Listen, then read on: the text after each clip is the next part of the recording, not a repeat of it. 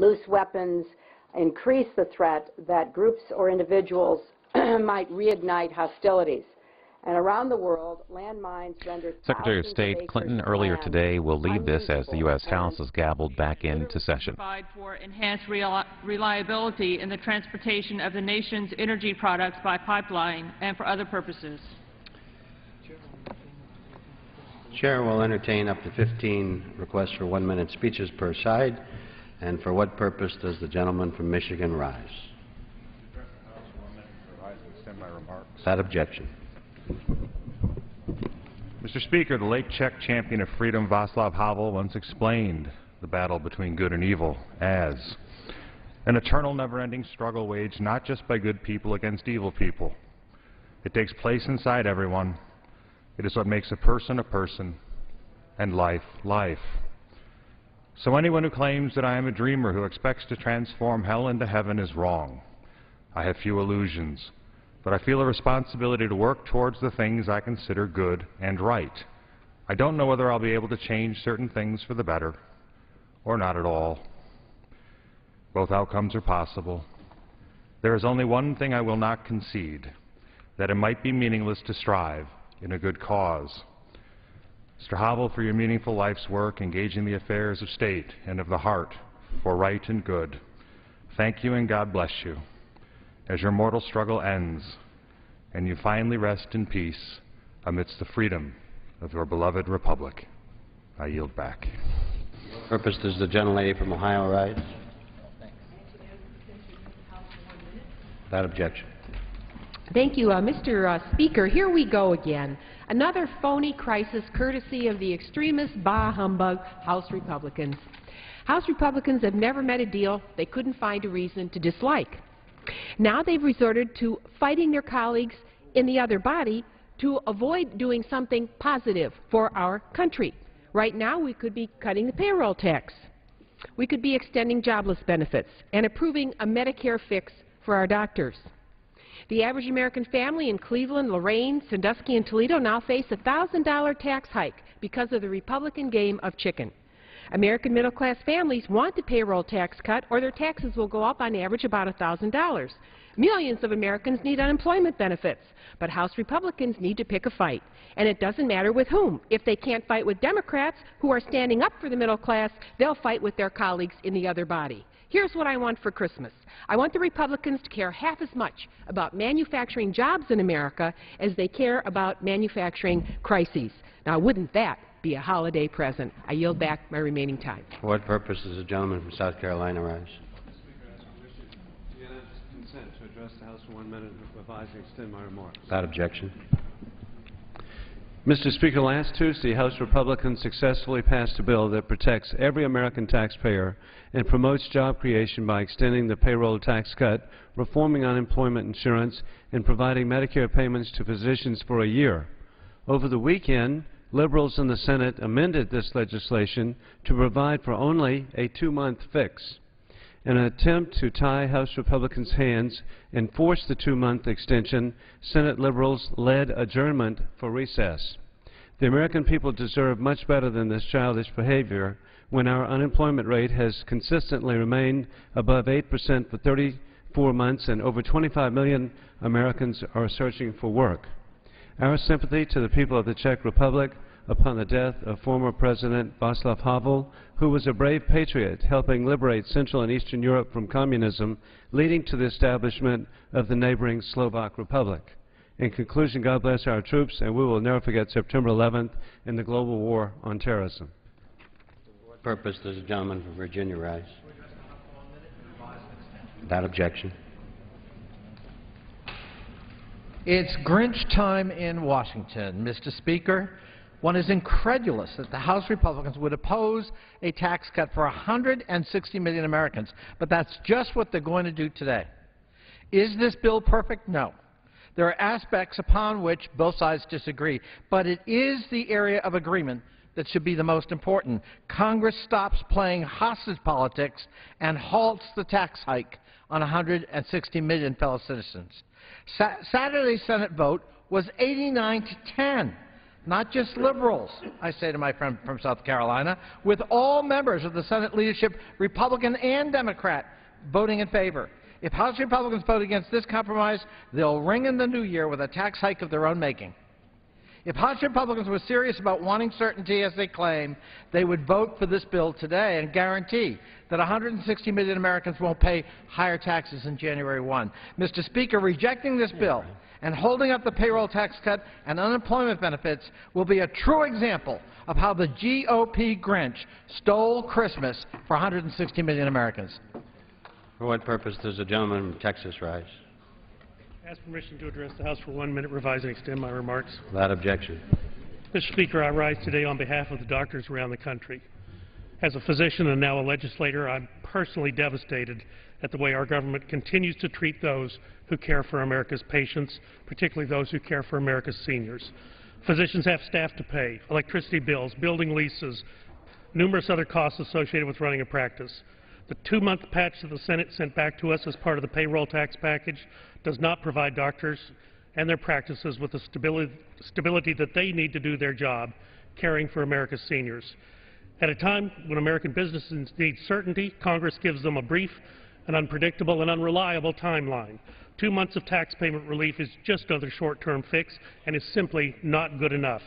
Physicians deserve better. Patients deserve better. The American people deserve better. I will vote no on the Senate bill and encourage my colleagues to do the same. Then let's come back with a policy that will, for heaven's sakes, at least take us through the year ahead. I yield back the balance of my time. Chair lays before the House the following enrolled bill. H.R. 3672, an act making appropriations for disaster relief requirements for the fiscal year ending September 30th, 2012, and for other purposes. For what purpose does the anxious gentleman from Ohio rise? Without objection. Mr. Speaker, the President has said it would be inexcusable not to extend the payroll tax cut for a year. However, the Senate plan merely extends the plan for just 60 days instead of the full-year extension, creating uncertainty for our job creators at a time when millions of Americans are out of work. It also creates more uncertainty about implementing the plans that we just learned today from the National Payroll Reporting Consortium. American families deserve better tax policy than 2-month increments. Last week, the House passed bipartisan legislation that extends the payroll tax cut for a full year, which would save American households an average of $1,000 a year. It also extends unemployment benefits, ensures senior citizens have access to their doctor by preventing a cut in Medicare reimbursement rates. The worst part of the Senate plan is it puts new permanent fees on home mortgages to pay for 60 days of spending. This is an irresponsible and outrageous plan. Our bill is offset by reasonable spending cuts, not new taxes on hard-working, middle-class home borrowers. A full-year plan with no taxes is better than a 2-month spending spree, which is nothing more than a political sideshow. I guess the senators were anxious to leave town and not finish their work, so I think we ought to call the Senate plan, "I'll be home for Christmas." I yield back. For what purpose does the gentleman from Texas rise? Request permission to address the House for 1 minute. Without objection. Mr. Speaker, each week my neighbors take the time to make their opinions known through emails, phone calls, and letters. Today's Pulse of Texas is from a federal employee in Humble, Texas, who recently wrote me with these wise observations. I am an 11-year federal government employee who works hard, and yet I'm on a 2 to 3 year pay freeze while unemployment benefits are extended over and over again. I live in a house that I purchased because I could afford it, yet my tax dollars go to bail out bad lenders and borrowers. My children go to colleges that they can afford. They all held jobs during college, and the oldest graduated with 0 in her student loan debt, yet now there's a plan to bail out those who went to schools above their means. Enough is enough. Please help break the cycle of entitlement and lack of personal responsibility that the government is fostering in this country. Mr. Speaker, America should be the land of freedom and opportunity, not more free stuff and entitlement. And that's just the way it is. For what purpose does the gentleman from Nevada rise? Without objection. Mr. Speaker, Nevadans tell me time and time again that they want some certainty in their lives. They want their elected leaders to move beyond patchwork agreements every single month. We passed a one-year package, fully paid for, that extends unemployment benefits while providing a pathway back to work, keeps an extra $1,000 in the pockets of Nevada's struggling families while protecting Social Security, and maintains access to health care for seniors and veterans by keeping doctors in Medicare. Throughout the entire negotiation process, the American people were assured that they would receive an entire year of certainty. Then the Senate pulled the rug out from underneath them. Passing a 2-month extension now will put us right back here in February, when we should be using that time to debate job-creating ideas. The House will stay here and work on this critical issue until it is resolved. The House agrees with the President and the American people. We need a one-year extension. Anything else will be judged as a failure to do our job. And I yield back the balance of my time. Pursuant to Clause 4 of Rule 1, the following enrolled joint resolution was signed by the Speaker on Friday, December the 16th, 2011. House Joint Resolution 94, making further continuing appropriations for fiscal year 2012 and for other purposes. And Saturday, December 17, 2011, House Joint Resolution 95, making further continuing appropriations for fiscal year 2012 and for other purposes.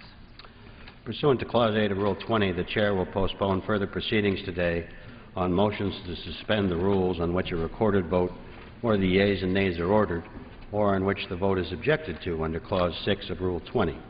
Recorded votes on postponed questions will be taken later. For what purpose does the gentleman from Georgia seek recognition? Mr. Speaker, I move to suspend the rules and pass H.R. 2056 with Senate amendments. Clerk will report the title of the bill. H.R. 2056, an act to instruct the Inspector General of the Federal Deposit Insurance Corporation to study impacts of insured depository institution failures and for other purposes. Senate amendments. Pursuant to the rule, the gentleman from Georgia, Mr. Westmoreland, and the gentleman from Massachusetts, Mr. Frank, will each control 20 minutes, and the Chair recognizes the gentleman from Georgia. Mr. Speaker, I ask unanimous consent that all members may have 5 legislative days in which to revise and extend their remarks and to add extraneous material. Without objection. Mr. Chairman, the bill before the House today is one that will provide much-needed transparency to the FDIC, the Federal Reserve, and the OCC bank examination and resolution procedures. First, I'd like to thank Chairman Bacchus and Subcommittee Chairwoman Capito, Ranking Member Frank, and Subcommittee Ranking Member Mahoney for their support of H.R. 2056. I'd also like to thank Senator Chambliss and his staff for working to pass this bill on the Senate side. We are pleased to have an agreement with the other chamber, which is highly unusual, and look forward to the outcome of this study. As I have said many times before, there is no greater threat to our communities than bank failures, especially in my state of Georgia. Since the House last debated this bill in July, more banks in Georgia have been closed by the regulators. Now 73 banks are no longer serving their communities, and 22 banks alone have failed in 2011. Sadly, there are some communities in my district that are no longer served by a community bank. I have often referenced the so-called 10 over 10. These are the 10 states that have had more than 10 bank failures since 2008. These 10 unlucky states are Georgia, Florida, Illinois, California, Minnesota, Washington, Michigan, Nevada, Missouri, and Arizona. In fact, 6 of the 10 states have had more than 10% of their banks fail in the last 3 years. Mr. Chairman, the deeper I dig into the actions of the FDIC, the Fed, and the OCC, the more concerned I am that our community banks are being regulated like public utilities rather than the job creators they are. H.R. 2056 is designed to cut through all the information to analyze the underlying fundamentals that continues to cause bank failures across this country.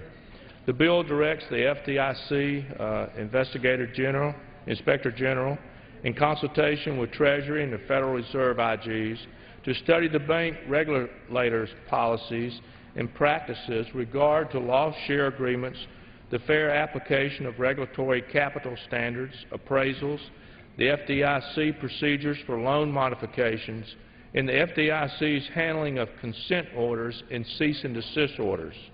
Further, the GAO also has a study in the bill to pursue those questions that the FDIC IG is unable to fully explore, such as the causes of the high number of bank failures.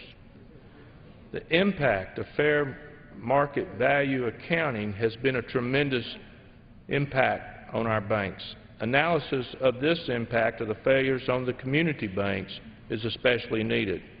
The overall effectiveness of loss share agreements for resolving banks is another thing that should be looked at very carefully. The changes made by the Senate now ensure that the House Financial Services Committee and the Senate Banking Committee will have a hearing on this important study once it is issued.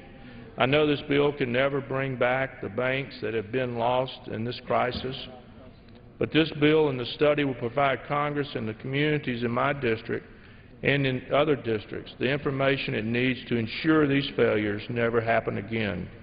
I encourage all my colleagues to support this bill. And, Mr. Speaker, I reserve the balance of my time. Gentleman reserves. Gentleman from Massachusetts. I yield myself such time as I may consume. This was a matter brought to me by the gentleman from Georgia who just spoke and his Georgia colleague, the gentleman, Mr. Scott, who is a member of the Financial Services Committee, because of their understandable concern that the impact bank failures could have in the state they represent. I am very supportive. I do want to make clear that nothing in the passage of this should be taken as a criticism of the FDIC. I have been very impressed with the leadership that was given to the FDIC by the recently retired chair, Sheila Bair, an appointee of President Bush, who was not only, I think, a first-rate chair at the FDIC, but gave us a great deal of very useful advice as we dealt with financial reform. Bank failures are an unfortunate fact of life. We don't want them to be done unnecessarily, but neither can they be avoided. And obviously, in the overwhelming majority of cases, the problem is in the business community. The right to fail, as we must remind ourselves, is part of the right to do business. Having said that, I agree that what the FDIC does should be very transparent. And there is one aspect of what the FDIC does not directly affected in this bill, but it's one that I think you have bipartisan agreement on in the committee, namely, and I will mention this because of its impact on our economy. Understandably, bank examiners felt very sensitive to criticism that during the first part of this century they did not say no to enough loans. Loans were made in the mortgage field that shouldn't have been made. But you cannot retroactively go back and undo that by now being too tough and denying loans that should be made. And we have had a frustration on the part of members of our committee because we hear reports from people in the field in the community banks that bank examiners are being too tough. No one wants to encourage imprudent lending, and the bank regulators have tell us they agree with that. But I want to take every opportunity I can to remind the bank examiners that if they run into a situation in which no bank loan ever defaults, then they have been too tough, because perfection is unattainable. And what we want to do is minimize the number of failures, but not rule them out altogether with a regime that will keep good loans from being made. Having said that, to go back to this, it is appropriate that we get a full study of what happens when a bank fails, and we would ask the FDIC, when they are dealing with a failed bank, to take into account the needs of that particular community so that the disposition is one that has some sensitivity. And that is what I think is here. I would just say, with regard to community banks, there is a continued recognition they're important, and I would just note in the financial reform bill signed last year, there were several provisions that were in there at the specific request of the community banks to help them. For example, one of the disadvantages community banks have felt is that people with large amounts to deposit would go to larger institutions because the limitation on deposit insurance would make them a little worried about going to a community bank. We increased that number from 100,000 to 250,000, which is a significant advantage for community banks over the prior situation. We also, for the first time in our history, changed the way in which assessments are levied on banks for deposit insurance by introducing a risk factor.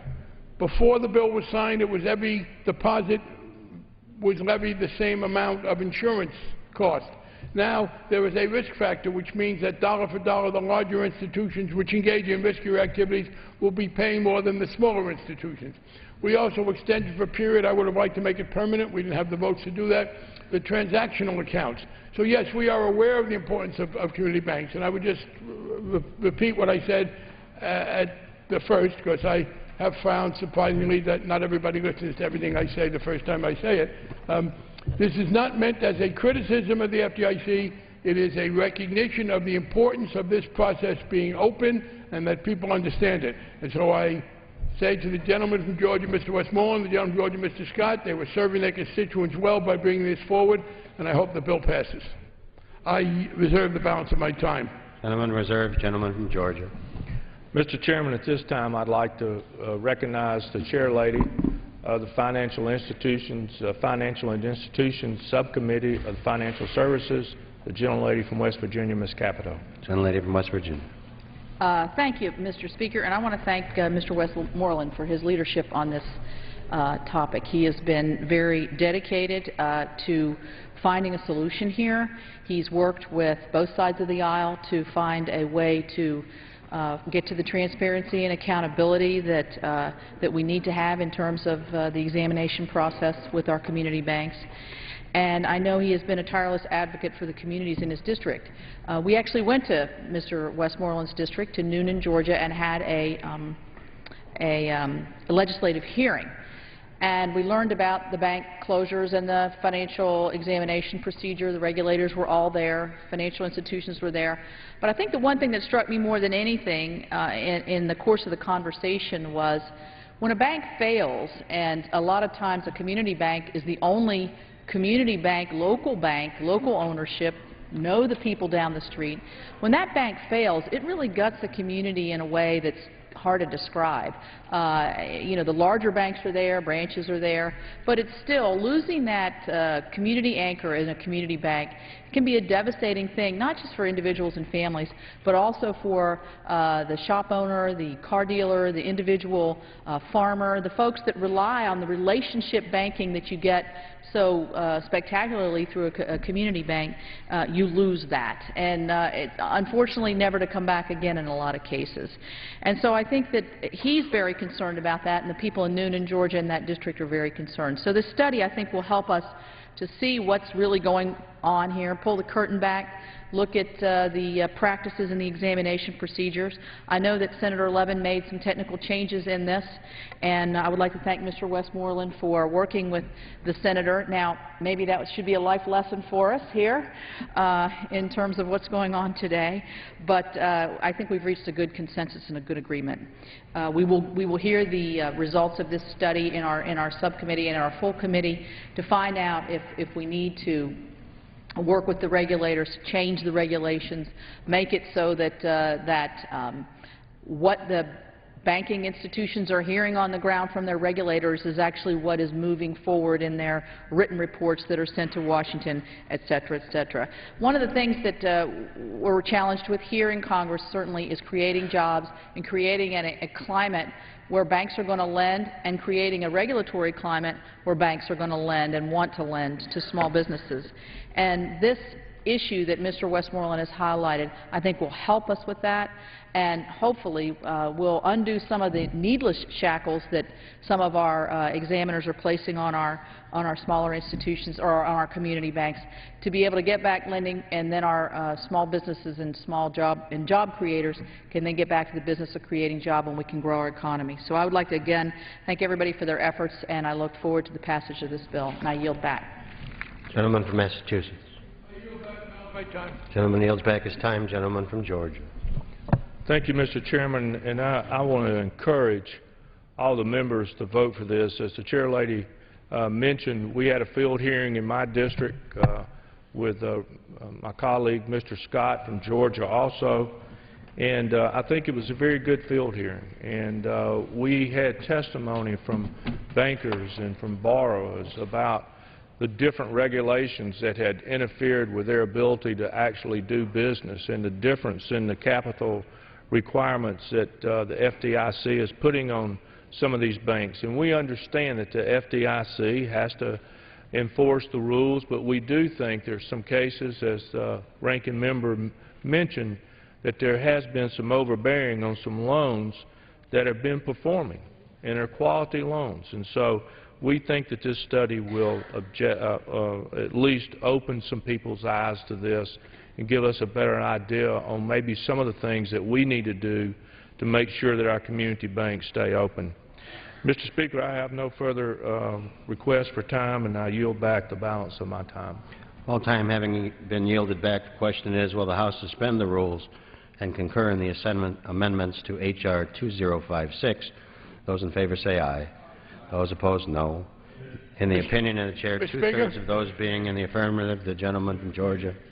I object to the vote on the grounds that a quorum is not present, and I make a point of order that a quorum is not present. Pursuant to Clause 8 of Rule 20, further proceedings on this question will be postponed.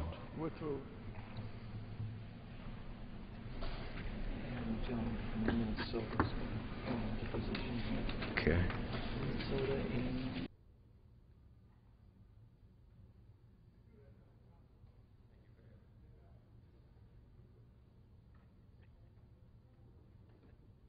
For what purpose does the gentleman from Minnesota rise?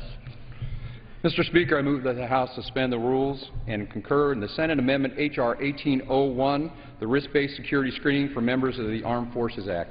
Clerk will report the title of the bill. H.R. 1801, an act to amend Title 49 United States Code to provide for expedited security screenings for members of the Armed Forces. Senate Amendment.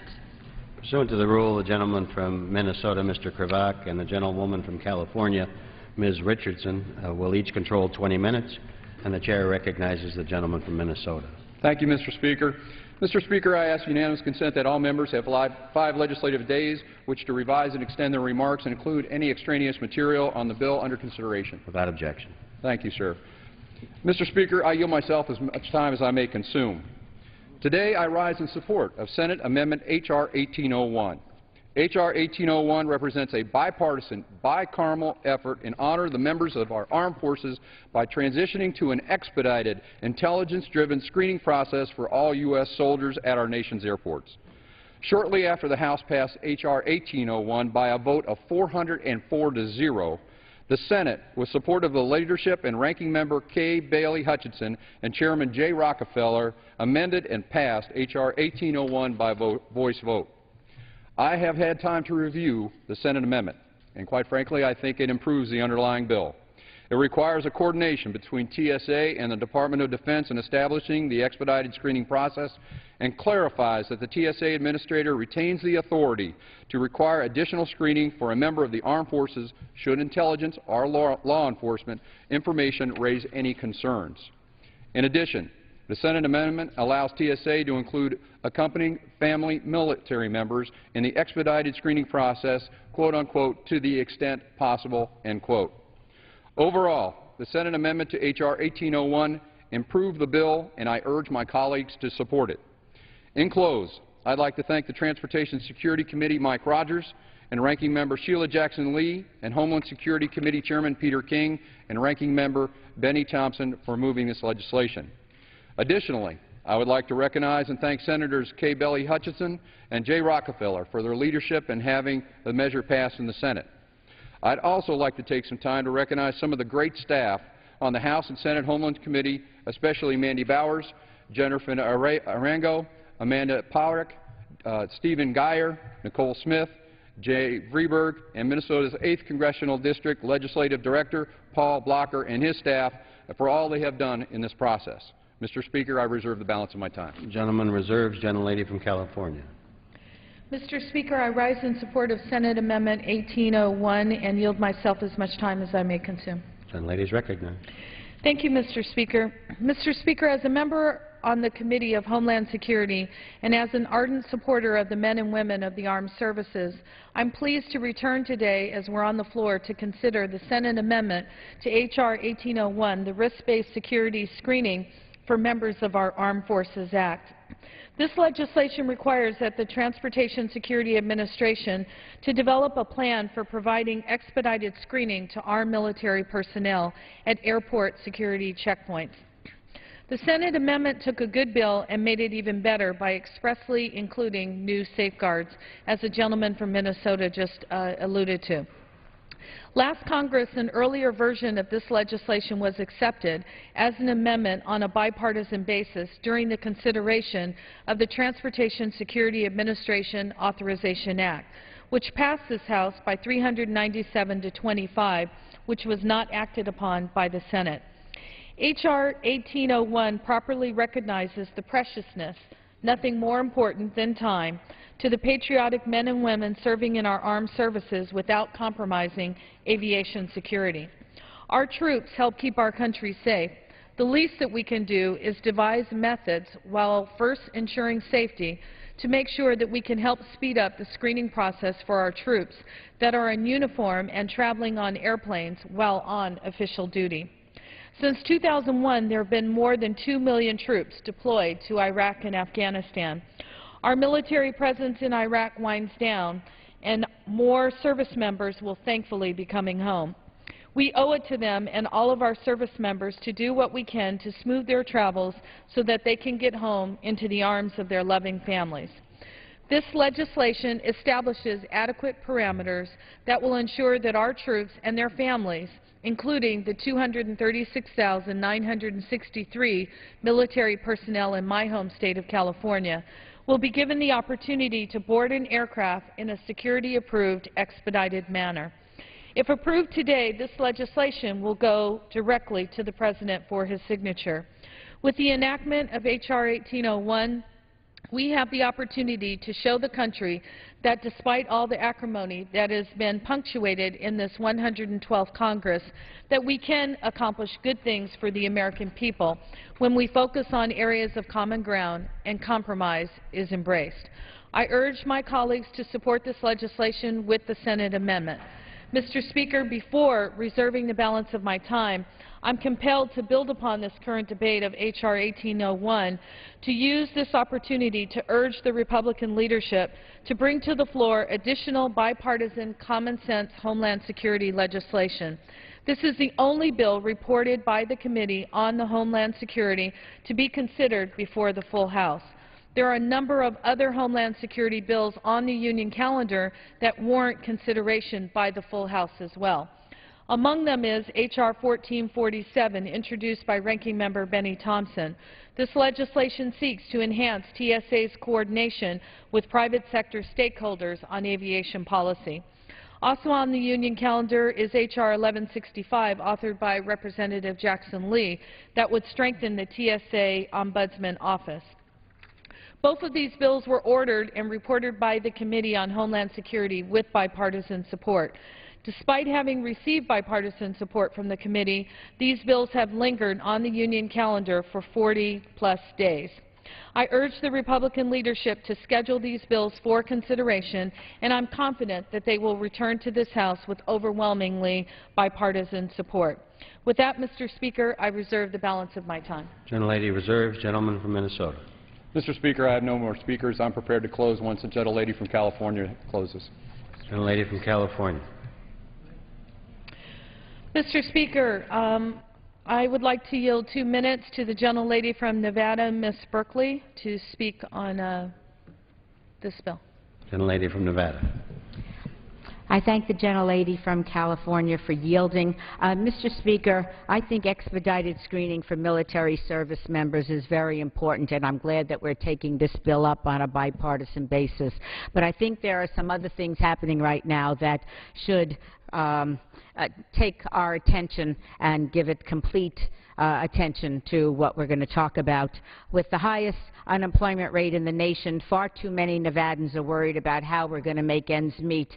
And Nevada's middle-class families who still have a job cannot afford a massive tax increase in January. But that's exactly the direction we appear to be heading towards, thanks to the Tea Party extremists in the House of Representatives. They're holding middle-income families hostage. They're holding unemployed people hostage, and they're holding senior citizens hostage. Why? Why, one would ask? To protect their special interest buddies. Wall Street millionaires, big oil executives, and corporations that ship American jobs overseas. Mr. Speaker, enough is enough. It would be a disaster if the House Republicans refused to stand up to Wall Street today and extend the middle-class tax cuts. In Nevada, 1.2 million people would see their taxes rise as much as $1,247 in January if this House of Representatives, led by the Republicans, don't do the right thing. With families struggling just to pay rent, put food on their tables, and put gas in their car, that's not acceptable.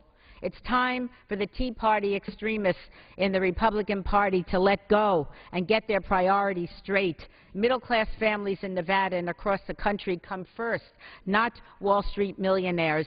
The time for political games is over. The clock is ticking. We have to take care of those that are unemployed through no fault of their own. We have to take care of middle-income families that are struggling just to get by and need that extra $1,000 this year, and rather than have it taken out of their taxes. And we need to ensure that seniors get medical care that they need. The time is over for game playing. On behalf of Nevada's struggling families, I demand that this House not allow a massive middle-class tax increase, and let us do our business before we go home and not shame ourselves and the American people by leaving them in the lurch during the holiday season. And I applaud the Congresswoman for putting this legislation on, and I hope that we truly address what's important to millions and millions of Americans across the country by doing the right thing later this evening and making sure that we pass this middle-income tax cut. And I yield back the balance of my time. Does the gentleman from Minnesota have any observations on the bill under consideration? I'm sorry, Mr. Speaker, say again. Do you seek to yield time, or are you prepared to close if the gentlelady from California? If the gentlelady has closed, I'm prepared to stop. No, she hasn't closed. Gentlelady from California. Mr. Speaker, I have no more speakers. If the gentleman from Minnesota has no more speakers, I'm prepared to close as well. Gentlelady will proceed. Mr. Speaker, I yield myself as much time as I may consume. As you've heard, Mr. Speaker, the measure before us represents discrete, common sense, Homeland Security legislation. I urge my colleagues on both sides of the aisle to vote in favor of this motion, to suspend the rules, and to concur in the Senate amendment of H.R. 1801 so that this measure can be presented to the President for his signature. I'd like to congratulate Mr. Krabick from Minnesota and the entire staff on both sides of the aisle for their work, not only in this Congress, but preceding in the 111th Congress when this was brought forward in the prior TSA Act. With that, Mr. Speaker, I yield back the balance of my time. Gentlelady yields back. Gentleman from Minnesota. Thank you, Mr. Speaker, and I'd like to thank the gentlelady for refocusing the debate on who deserves most. That's our troops. That's what this amendment is on, and I'd like to thank all of my colleagues to support this. This is a very big amendment for our troops. Let's give them a Christmas present that really means something to them, and I look forward to bringing home the Minnesota Red Bulls safe and sound. And with that, Mr. Speaker, I yield back. Gentleman yields back. The question is, will the House suspend the rules and concur in the Senate amendment to H.R. 1801? Those in favor say aye. Those opposed, no. In the opinion of the Chair, two-thirds of those present being in the affirmative, the gentleman from Minnesota. Mr. Speaker, I object to the vote of the grounds that a quorum is not present, and I make the point of order a quorum is not present. Pursuant to Clause 8 of Rule 20, further proceedings on this question will be postponed.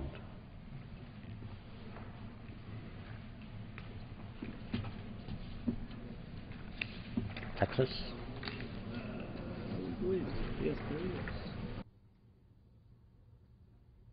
For what purpose does the gentleman from Texas seek recognition? Mr. Speaker, I move that the House suspend the rules and concur in the Senate amendment to H.R. 1059, an act to protect the safety of judges by extending the authority of the Judicial Conference to redact sensitive information contained in their financial disclosure reports and for other purposes. Clerk will report the title of the bill.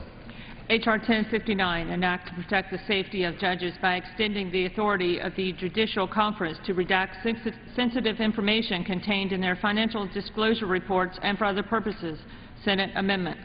Pursuant to the rule, the gentleman from Texas, Mr. Smith, and the gentleman from Michigan, Mr. Conyers, will each control 20 minutes, and the chair recognizes the gentleman from Texas. Mr. Speaker, I ask unanimous consent that all members may have 5 legislative days within which to revise and extend their remarks and include extraneous materials on the motion to concur currently under consideration. Without objection. Mr. Speaker, I yield myself such time as I may consume. Gentleman's recognized. Mr. Speaker, I support H.R. 1059 and thank Mr. Conyers for sponsoring it.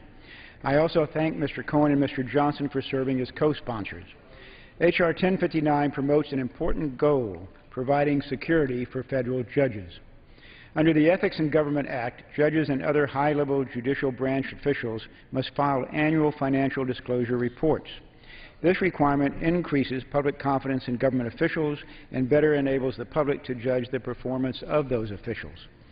However, Congress enacted legislation that allows the Judicial Conference to redact statutorily required information in a financial disclosure report where the release of the information could endanger the filer or their family. Those who seek to harm or intimidate federal judges might use a disclosure form to identify where someone's spouse or child works or goes to school on a regular basis. Individuals targeting judges for harassment have also been known to file false claims on property owned by judges and their families. Harassers could use judicial financial disclosure reports to more easily identify such property. The Judicial Conference delegated to its Committee on Financial Disclosure the responsibility to implement the financial disclosure requirements for judges and judicial employees under the Ethics in Government Act. The committee monitors the release of financial disclosure reports to ensure compliance with the statute. In consultation with the U.S. Marshal Service, the committee also reviews and approves or disapproves any request for the redaction of statutorily mandated information where the filer believes the release of the information could endanger the filer and their family. Under the Judicial Conference's regulations, no redaction will be granted without a clear nexus between a security risk and the information for which redaction is sought. The law has worked well through the years and has been reauthorized twice since 2001, but it expires at the end of this calendar year if we fail to act, an outcome that is unacceptable. Last year, the Marshal Service investigated and analyzed almost 1,400 threats and inappropriate communications to judicial officials, nearly 3 times as many threats as recorded in 2003. And there were more than 3,900 incidents and arrests at U.S. court facilities in 2010. Financial disclosures help maintain an open and transparent government, but government transparency should not come at the cost of personal security for government officials. Judges and other judicial employees perform important work that is integral to our democratic system of government. In order to preserve the integrity of our democracy, we must protect the integrity of our courts. And that means ensuring the security of judges and other judicial employees from intimidation and threats. The Senate made 2 minor amendments to the bill, which we accept. The first amendment involves an annual report that the Administrative Office of the U.S. Courts submits to the House and Senate Judiciary Committees. The report summarizes the redactions made in the preceding year and explains why they were made. The First Amendment mandates that the report also be sent to the House Oversight and Government Reform Committee, as well as the Senate Homeland Security and Governmental Affairs Committee. The Second Amendment sunsets the redaction authority after 6 years in 2017. Mr. Speaker, I support H.R. 1059 as amended by the Senate and urge my colleagues to extend the redaction authority. And I'll reserve the balance of my time. Gentleman reserves. Gentleman from Michigan. Thank you, Mr. Speaker. I yield myself as much time as I may consume. Gentleman's recognized. I want to commend the Chairman of Judiciary, Lamar Smith, for the cooperation in bringing this bill out of committee and through the Congress. On September 12th of this year, my bill passed unanimously, and the requirement that judges and judicial branch employees disclose their personal finances promotes openness in the federal government. It reduces the risk of corruption and prevents the appearance of impropriety and also shed some transparency on what we do in the third branch of government. Unfortunately, sometimes these required disclosures can include critical information about a filer's residence, a spouse's workplace, a child's workplace, or a vacation home that has the potential to place members of the judiciary and sometimes their employees and their families at risk. And so what we're doing here is allowing a redaction by the federal conference, and the whole idea is to make sure that some of the federal judges whose lives have been lost and others whose family members have lost their lives by disgruntled litigants will not be made that available to them. The Judicial Conference is very careful in granting redaction authorities, and although I would have preferred a permanent authority, a redaction authority, I'm perfectly willing to support a 6-year authority with extension possibilities. And so I look forward to the President signing this bill into law immediately. And I reserve the balance of my time, and since there are no other speakers, I will yield the remainder of my time. Gentleman yields his time. Gentleman from Texas. And Mr. Speaker, I'll yield back the balance of my time as well. All time having expired, the question is, will the House suspend the rules and concur in the Senate amendment to H.R. 1059? Those in favor say aye. Those opposed, no. In the opinion of the Chair, 2/3 of those present having voted in the affirmative, the gentleman from Texas. I object to the vote on the grounds that a quorum is not present. Make a point of order that the quorum is not present. Pursuant to Clause 8 of Rule 20, further proceedings on this question will be postponed.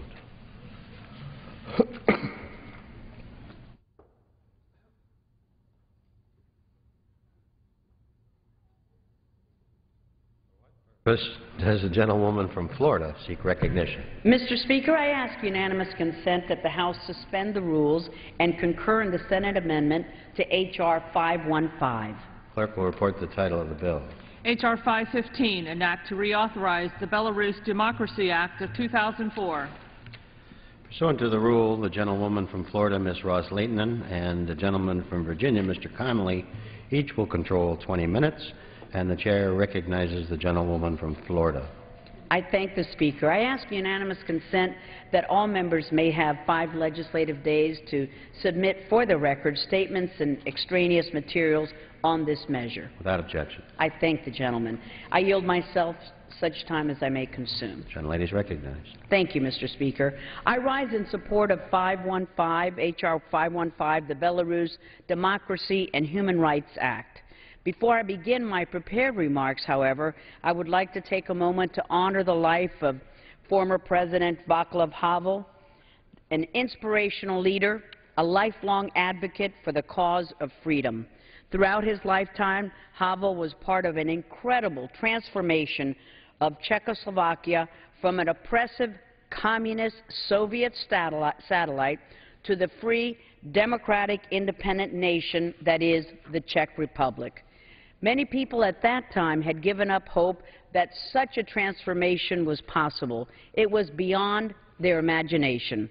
But Václav Havel never lost faith and believed that people yearning for liberty can come together and effect incredible change. Even following the liberation of his own country, Mr. Havel continued to champion the cause of the oppressed around the world, adding his voice to those calling for freedom in countries throughout Europe, the Balkans, and even in my native homeland of Cuba. as he eloquently said after the Velvet Revolution that brought liberty to his people, and I quote, "None of us know all the potentialities that slumber in the spirit of the population, or all of the ways in which that population can surprise us when there is the right interplay of events," end quote. It is therefore fitting, Mr. Speaker, that we come here today to consider this measure to support the democratic movement in a country relatively near Mr. Havel's homeland, a country that has been called the last dictatorship in Europe. The brutal Lukashenko regime in Belarus has time and again proven itself to be unrepentant in the oppression of its own people.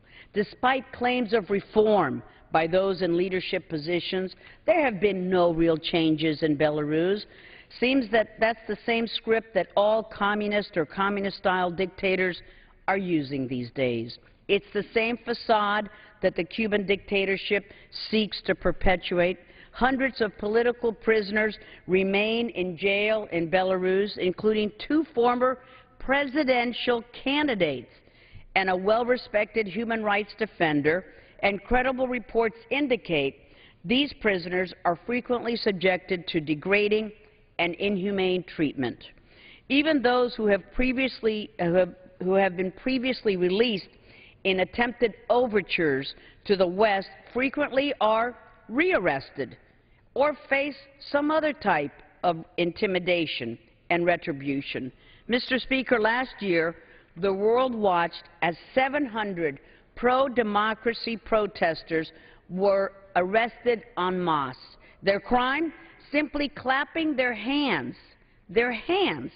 This is their peaceful expression of dissent within the regime and fraudulent elections which kept it in power, for clapping their hands. And today marks the 1-year anniversary of those protests. And how does the dictator of Belarus choose to mark this occasion? He has had police summon a key democratic opposition leader and has detained several independent journalists. This clearly shows that the regime is not interested in reform, only in retaining power.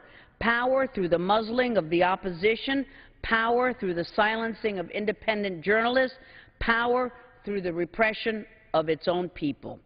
But as Mr. Václav Havel stated, there is great potential in people who are calling for their own liberty. The people of Belarus are actively calling for their liberty, and this measure before us today provides them with the assistance and the resources they need to continue their valiant struggles.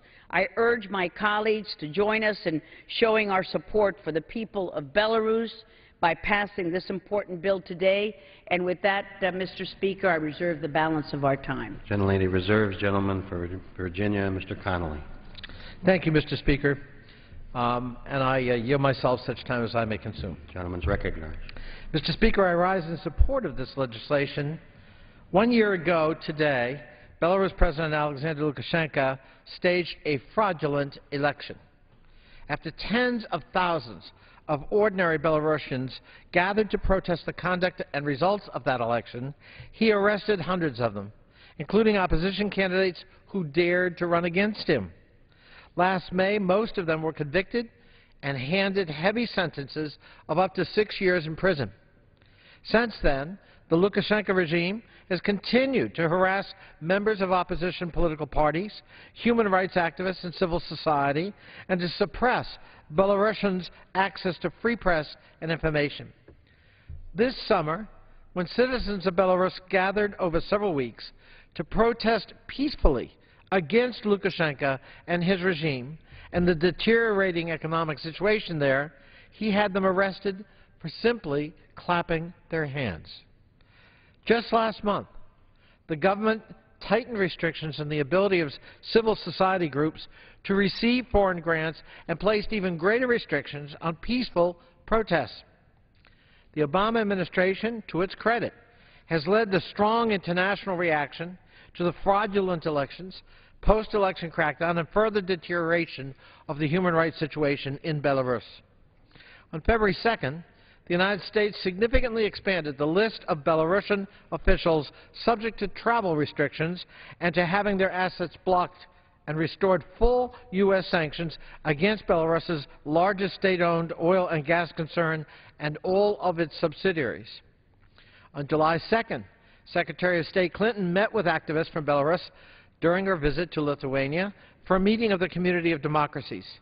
She repeated her demand that Belarus release political prisoners and embark on the path of democratic reform.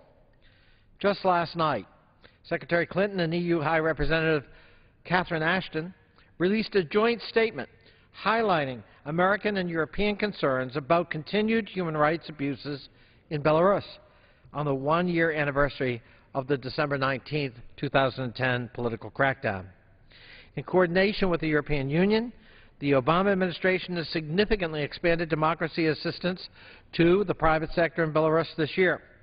These new resources will support the kind of assistance called for in the Belarus Democracy and Human Rights Act of 2011, which we consider here today. By passing this legislation, Mr. Speaker, we're doing our part to encourage the free exchange of ideas in Belarus and helping to ensure a brighter future for the people of that tortured nation. People who, like people everywhere, have the right to self-expression, self-government. I support this bill and encourage my colleagues to do the same, and I reserve the balance of my time. Gentleman reserves, gentlelady from Florida. Thank you, Mr. Speaker. I'm so pleased to yield such time as he may consume to Mr. Smith from New Jersey, the chairman of the Subcommittee on Africa, Global Health and Human Rights, a strong advocate for freedom everywhere, and the author of the bill before us. Gentleman from New Jersey. I thank the distinguished chairwoman for yielding, and join her first and foremost in mourning the passing of Václav Havel, the great president, the Nobel Peace Prize winner, one of the founders of Charter 77, a magnificent human rights organization that took the Helsinki Final Act and turned it into a very durable and tangible program of action for the people of Czechoslovakia. Charter 77 has been replicated all over, including in Belarus. It's called 97 there, and as well as in places like Vietnam, where it's Block 8406. And all of these Helsinki-inspired but Václav Havel-inspired for sure.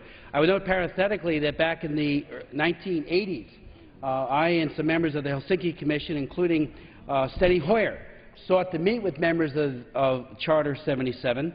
All but one, Father Mali, got through to our meeting. The rest were detained by the secret police, including Václav Havel. So it's interesting and very important to point out that Václav Havel, before he passed away, tragically, issued or sent a strong letter to the people of Belarus, encouraging them to hold firm and expressing his overwhelming solidarity with the people of Belarus as they seek their universally recognized human rights. Again, this man never ceased in his promotion of human rights anywhere, including in his dying day, sending this very important letter to the Belarusian people. Mr. Speaker, I do rise in strong urge my colleagues to pass H.R. 515 again. We passed it last July, but it came back from the Senate with a couple of additions, which are very much appreciated.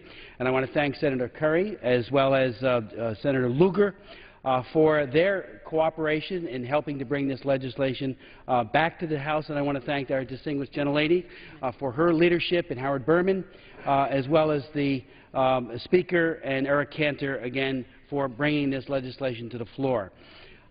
This is a very timely piece of legislation. As was noted, it is exactly 1 year ago today since the bloody December 19, 2010 election night crackdown in Belarus, which swept up more than 700 opposition supporters, many of whom I know and know personally, who dared to challenge the rule of the Belarusian dictator Alexander Lukashenko. On this day of remembrance, we are here in the House to pass legislation that we know President Obama will sign, he supports it, that demonstrates our country's support for the human rights of the Belarusian people, for democracy and the rule of law in Belarus through sanctions targeted against the dictator, Lukashenko, and his senior officials. This legislation tracks legislation that I did in 2004 and 06, which is current law, called the Belarus Democracy Act. And it builds on that framework of trying to target those who are actually doing the abuse. It's timely and necessary, as I said. Those jailed, and remember, there are many who have been jailed and more that are being jailed as we meet, have been subjected to degrading and humiliating treatment, and some have been tortured. More than 40 were convicted, and about a dozen, including several presidential candidates, remain imprisoned to this day. At a Helsinki Commission hearing that I chaired only last month, we heard shocking, heartbreaking testimony from one of the presidential candidates who had endured torture during his 2 months of stay at a KGB prison. And yes, Mr. Speaker, in Belarus, it is still called the KGB, reminding one how little Belarus has strayed from its dark Soviet roots. In addition to the arrested, the families, the lawyers, the independent journalists and democratic activists who are not yet in prison continue to be harassed and intimidated and their homes watched by the KGB. This has been the worst political crackdown in Europe in well over a decade. The post-election crackdown has followed the pattern, however, of repression that has characterized Lukashenko's nearly 17-year rule. Through a series of rigged elections, large-scale intimidation and suppression of independent media and civil society, the dictator has long consolidated his control over virtually all national institutions. His dictatorship has the worst record for human rights by far of any government in Europe. Specifically, and significantly, the sanctions outlined in the bill are aimed at the senior leadership of a dictatorship that displays utter contempt for the dignity and the rights of the Belarusian people. With these sanctions, we stand with the Belarusian people and against their oppressors. H.R. 515 requires the State Department to issue a new report to Congress on the sale, delivery, or provision of weapons-related technologies or training, Lukashenko's personal wealth and assets, and cooperation by the Belarusian government with any foreign government or organizations related to censorship or surveillance of the Internet. H.R. 515 states a U.S. government policy of strong support for the Belarusian people in their struggle against Lukashenko to live in a free and independent country where their human rights are respected. The bill encourages those struggling despite overwhelming pressures from anti-democratic regime. Calls for a full accounting of the 1999 to 2000 disappearances. This morning I was with a woman whose husband disappeared, presumed to be dead, by this regime, and she continues to this day struggling for human rights on behalf of her people now in exile. It calls for and supports radio, television, Internet broadcasting to Belarus, specifically Radio Free Europe and Radio Liberty, Voice of America, European Radio for Belarus, and the satellite television station Belsat. It calls for a release of all of the political prisoners. We can't say that enough. We can't say it one day and forget it the next. We need to redouble our efforts beginning today to promote a free Belarus where all can live in peace and prosperity without that knock in the middle of the night by the KGB. I yield back the balance of my time. Gentleman from